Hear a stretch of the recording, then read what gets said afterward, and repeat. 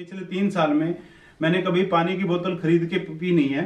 तो भाई मैं आपको इंतजार नहीं कराऊंगा, इस साइकिल का रेट भी मैं आप लोगों को इसी वीडियो में मैं आपका दोस्त cycle Baba, world by cycle traveller, nowadays travelling around the world.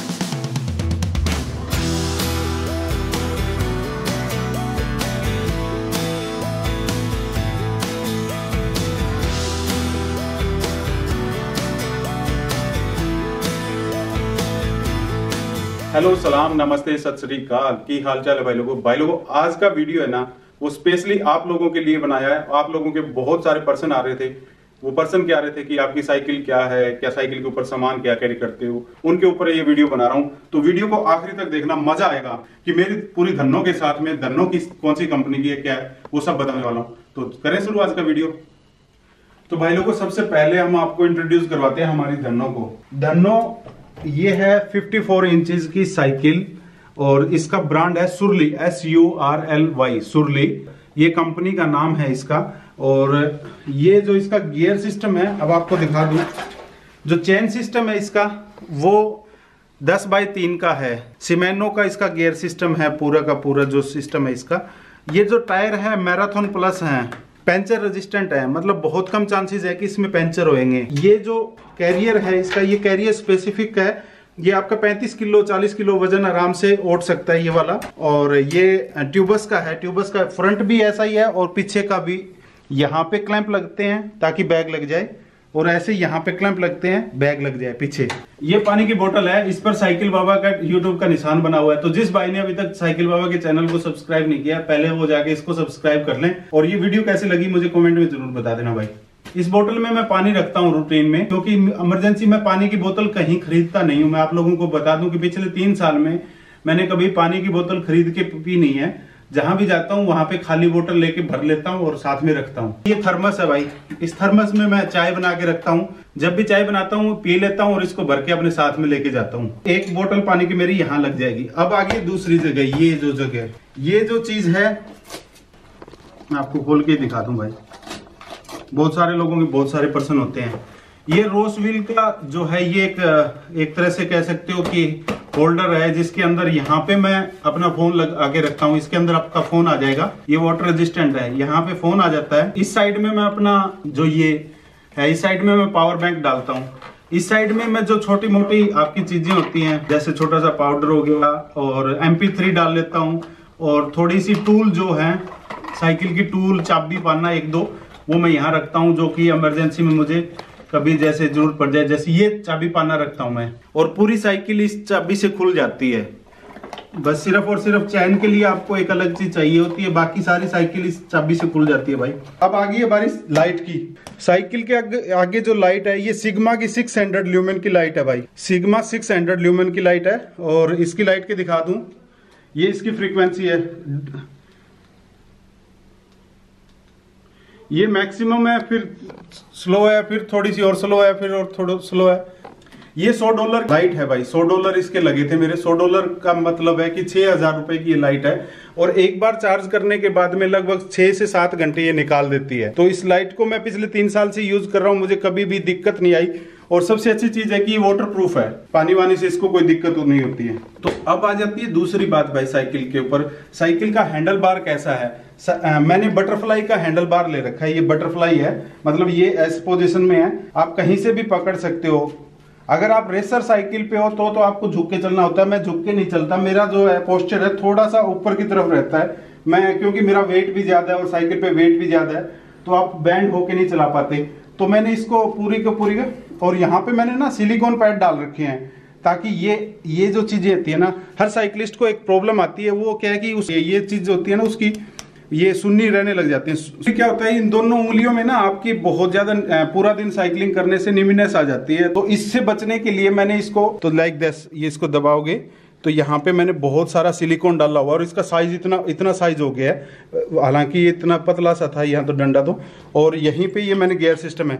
तो मोस्ट ऑफ द टाइम मैं ऐसे रखता हूँ या फिर ऐसे पकड़ लिया। यहाँ पे एक क्लैंप और लगी हुई थी जिसके ऊपर मैं गोप्रो लगा के रखता हूँ। तो वो क्या हुआ कि मैं परसों जब आ रहा था तो उसमें दिक्कत क्या आई कि वो सर्दी की वजह से, 0 डिग्री टेम्परेचर होने की वजह से थोड़ा सा बैंड हुआ और टूट गया है। वो क्लैंप अभी मेरे पास में नहीं है, तो वो क्लैंप हम दोबारा नहीं लेंगे, जिसके बाद में हम गोप्रो को यहाँ पे अपना अटैच कर देंगे। हैंडल पे मैं एक चीज और लगा के रखता हूँ, वो है हमारा जीपीएस। तो ये है वो जीपीएस, गार्मिन का जीपीएस मैं यूज करता हूँ, और ये गार्मिन 1000 है, लगभग ये $1000 का गार्मिन का सैटेलाइट है, जिससे कि मैं यूज कर रहा हूँ। इसके 2-3 सेंसर लगे होंगे। एक सेंसर तो ये यहाँ पे है इस साइड में, जिससे कि मैं पैडल कितने पैडल मार रहा हूँ। दूसरा सेंसर इसका ये लगा हुआ है, इसके साथ में ये जो है यहाँ पे ये सेंसर लगा हुआ है, ये स्पीड बताता है कितना है, ये स्पीड सेंसर है, ये इसका है। और तीसरा सेंसर मेरे यहाँ पे लगा होता है, मैं जब चलाता हूँ तो यहाँ लग जाता है, जिससे कि मेरी हार्ट रेट कितनी चल रही है वो मुझे यहाँ पे शो करता रहता है। ये अब जैसे मतलब मैं देखो आपको दिखा दूं, अब जैसे ये दिखा रहा है नॉर्दर्न आयरलैंड में, मैं देखो बेलफास्ट से लेके, इसको थोड़ा सा जूम करोगे, ये देखो बेलफास्ट से लेके मैं डबलिन आया हूँ, तो ये पूरा का पूरा रनवे दिखा रहा है कि जैसे जैसे मैं यहाँ पे आया हूँ। गार्मिन के अगर आप सैटेलाइट के मैप खरीदना चाहते हो तो थोड़ा सा महंगा पड़ता है, तो मैं यूरोप में वो मैं यूज नहीं कर रहा। गार्मिन का मैप जो पर्टिकुलर, जैसे यूरोप के लिए मुझे $100 का मैप लेना पड़ता, या तो मैं वैसे ही काम चला रहा हूँ, क्योंकि यार हर जगह थोड़ा पैसा बचाना है तो पड़ता ही है। आप लोग पूछते हो कि आपकी सीट गद्दी कौन सी यूज करते हो, सीट कौन सी यूज करते हो, तो सीट की बात पे आ जाओ। ये जो सीट है ये ब्रूक की है, ब्रूक कंपनी है, और ये जो चीज है ये प्योर लेदर की बनी हुई है, देखो कहीं भी कुछ नहीं है, और बहुत टाइट है, तो मतलब इसको जब बजाओगे तो बहुत टाइट है। पर ये इसका क्या है कि जैसे जैसे आप इस पे रेगुलर बैठे रहते हो, अभी मैंने इसको टाइट किया हुआ है, अदरवाइज ये पिचकी हुई थी ऐसे, तो क्योंकि मैंने अब रिसेंटली इसको टाइट कर दिया, और यहाँ पे एक चाबी लगती है, उससे ये तैयार हो जाती है। तो ये इसके 3 ब्रांड आते हैं भाई, टाइटेनियम आता है, कॉपर में आती है, और एक स्टील में आती है। तो ये जो मैंने ली है ये कॉपर वाली है, वो जो इससे ऊपर वाला ब्रांड था वो थोड़ा एक्सपेंसिव था, फिर भी लगभग ये 20 से 22 हजार रुपए की गद्दी है भाई, इंडियन रुपीज की बात कर रहा हूँ, 20 से 22 हजार रुपए की गद्दी है। तो ये टोटल साइकिल की कॉस्ट क्या है आप गैस करो कितनी होगी। और नेक्स्ट वीडियो में जो बनाने जा रहा हूँ उसमें एक खास चीज जो है, वो जो सामान मैं इसके ऊपर जितना भी कैरी करता हूँ इस साइकिल के ऊपर, वो पूरा सामान का वीडियो मैं अगले वीडियो में डालने वाला हूँ। अब आ जाओ थोड़ा सा आगे, हम साइकिल का जो ब्रेक और गियर सिस्टम है वो है सिमेनो का डियोर, ये वाला सिस्टम है ब्रेक का और गियर सिस्टम का। गियर 3x10 का उसमें वो लगा हुआ है, कैसेट लगी हुई है 3x10 की। अब मैं जो चीज मेरे को प्रॉब्लम क्या आ रही है इस साइकिल में, ये जो मटकार्ड है ये प्लास्टिक का है भाई, इसे तो मैंने बाद में यूज किया था, ये पहले नहीं था साइकिल के साथ में, पहले 1 साल मैंने बगैर इसके यूज किया था। पर क्या था कि मुझे यूरोप में बारिश के सीजन में चलना था, तो इसलिए मैंने मुझे ये लगाना पड़ा, बट ये पूरा प्लास्टिक है, लोहे का नहीं है। और ये जो चीज़ है पैडल है, प्रोफेशनल साइकिलिस्ट की तरह पैडल यूज़ नहीं करता हूँ, ये बड़े सिंपल और बड़े चौड़े से पैडल हैं और बड़े अच्छे हैं। अब इसकी कंपनी कौन सी है यार, ये मुझे ज़्यादा सा नॉलेज नहीं है इसके बारे में। मेन अब प्रॉब्लम क्या आ रही है इस धन्नो में, अब इसमें क्या है कि ये जो नट है ना, यहाँ पे जब मेरी बुदापेस्ट में ये एक्सीडेंट हुई थी तो ये नट टूट गया था। तो अब मैं जब इसको ब्रेक लगाता हूँ ना इस साइकिल को, तो अब ये सीधा का सीधा नट डाल रखा है, यहाँ पे एक निप्पल होती थी, निप्पल टूट चुकी है, अब सीधा नट लगा रखा है मैंने। इस साइड में निप्पल है, इस साइड में निप्पल नहीं है, तो इसकी वजह से अब जब ये चलती है तो बड़ी दिक्कत करती है। और दूसरा एक और प्रॉब्लम है इस साइकिल में जो मेरे साथ होगी है, हाँ पिछले 3 साल से मैं लगभग यही धन्नो यूज कर रहा हूँ।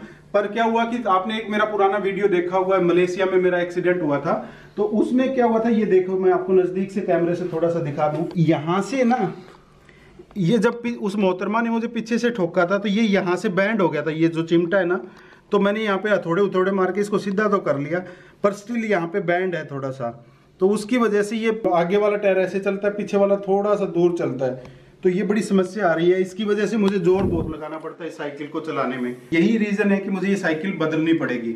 ये लॉक सिस्टम है, ये मैंने इंडिया में परचेज किया था भाई, और ये तब का मेरे पास यही चल रहा है। और इसकी चाबी मैं यहाँ पे रूटीन में यहीं पे लटका के रखता हूँ, जब मुझे लॉक करना होता है तब मैं इसको लॉक करके अपनी जेब में डालता हूँ, अदरवाइज यहीं लटका के रखता हूँ ताकि ये गुम ना हो जाए। अब आ जाते हैं पीछे भाई, पीछे ये तो तुम्हारे भाई की नंबर प्लेट है जो आप लोग अक्सर देखते रहते हो।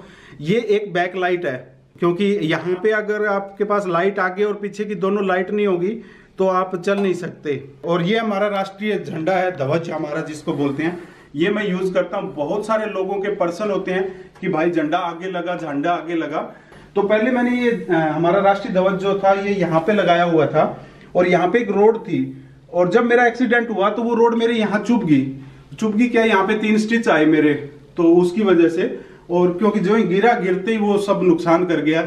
वो चीज उस टाइम मैं वीडियो नहीं बनाता था ज्यादा सा, तो मैंने ज्यादा सा दिखा भी नहीं पाया आपको वो चीजें। तो उसकी वजह से मुझे पीछे लगाना शुरू करना पड़ा। और दूसरा क्या है कि डिस्टर्ब करता था वीडियो, मतलब जो गोप्रो लगता था उसको टच होता था। आप अपने मन से झंडे को जितनी रिस्पेक्ट दे सकते हो देनी चाहिए, मैं भी देता हूं, पर ये कोई मतलब नहीं होता कि आपने आगे क्यों लगाया पीछे क्यों नहीं लगाया। आप हेलीकॉप्टर को उड़ते हुए देखते हो, हेलीकॉप्टर में झंडा नीचे की तरफ लगा होता है, उल्टा झंडा लगा होता है, हेलीकॉप्टर उड़ता है और झंडा नीचे की तरफ होता है। तो ये अपनी अपनी जैसी जैसी जरूरत होती है वहां पे इसको यूज करना चाहिए। और एक ये खास चीज है कि यहाँ पे आगे लगाऊंगा तो मैं उसको फहरा नहीं पाऊंगा, और पीछे लगा हुआ है तो ये लहरा रहा है। लहराते हुए झंडे को देखने में एक अलग ही मजा आता है यार। मैं नहीं देखता हूं, पर आगे से तो लोग मुझे देखते हैं, पीछे से दुनिया देखती है कि ये हिंदुस्तानी जा रहा है। खैर दोस्तों, बहुत सारी चीजें और भी रह गई होंगी, बहुत सारे किसी के कमेंट होंगे, बहुत सारी चीजें होंगी, पर्सन होंगे। तो भाई मैं आपको इंतजार नहीं कराऊंगा, इस साइकिल का रेट भी मैं आप लोगों को इसी वीडियो में बता देता हूं। अगले वीडियो में तो हम सिर्फ सामान दिखाएंगे, सामान बहुत सारा पड़ा है यहाँ पे। तो मैं इसका रेट लगभग इंडिया के हिसाब से 1,40,000 रुपए में मेरी ये साइकिल तैयार हुई थी, सिर्फ इस जीपीएस को छोड़ के। जीपीएस 60,000 का अलग है। और यहाँ पे क्या होता है कि मैं ये हैंडल बार है, यहाँ पे जो मेरा कैमरे वाला बैग लगता है, वो सारी चीजें मैं आपको नेक्स्ट वीडियो में बताऊंगा। तब तक खुश रहिए, व्यस्त रहिए, मस्त रहिए और तंदुरुस्त रहिए, इसी दुआओं के साथ में कि भगवान आपको बहुत चढ़ती कला में रखे। और कल की वीडियो में मैं आपको दिखाने वाला हूँ कि जो सामान मैं कैरी कर रहा हूँ वो सामान हम साथ लेके दिखाएंगे। और पूरा वीडियो देखने के लिए आपका बहुत बहुत शुक्रिया। जाने से पहले लाइक का बटन दबा के जरूर जाइएगा। जय हिंद, वंदे मातरम।